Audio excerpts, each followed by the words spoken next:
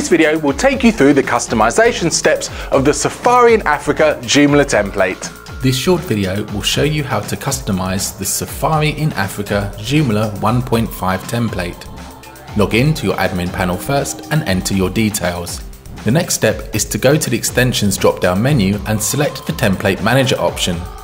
Scroll down the page listing all the currently downloaded Joomla templates and locate the Safari in Africa template.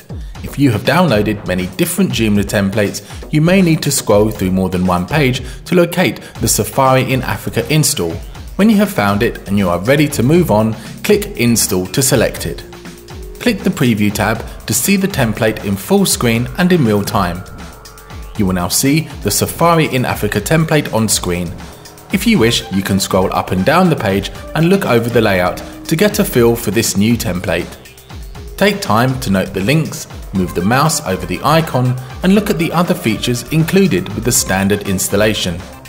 How to change the color scheme of the template. To change the default color scheme, select a desired color alternative from the color variation drop-down menu. When ready, click the Apply button. Now go to the preview page and refresh your browser to see the newly selected color reflected online. In our example, the template color has changed to green. You will see the links and the top banner area have now changed. How to display or hide the logo. Now go back to the template management panel and select Yes for the hide logo option. Click Apply to confirm the change.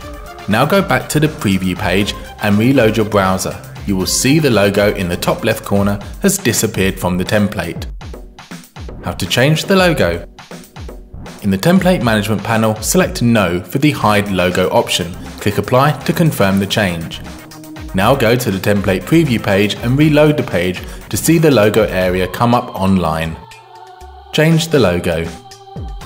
Now choose another logo from the logo variation drop-down menu. Each number indicates how many logo options there are. When ready, click Apply. In the template preview page, reload the page to see the logo change. Simply repeat the process to change the logo again if you wish. Display or hide the banner. In the template management panel, select Yes for the hide banner option. Click Apply to confirm the change. Now go to the template preview page and reload the page to see the banner disappear from the template. You will see you have much more space on the screen. Display or hide the banner from internal pages only. In the template management panel, select No for the hide banner option. Click Apply to confirm the change. Now go to the template preview page and reload the page. The banner will reappear in the template. Return to the template management panel and select Yes for the hide banner from internal pages only. Click Apply when ready. Go to the preview page once more to see the change. In the template management panel, click the Save icon to save all the changes. And that's it. Now you know how to customize the Safari in Africa Joomla template.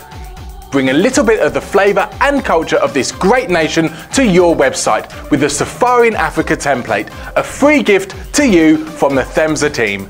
Thank you for watching.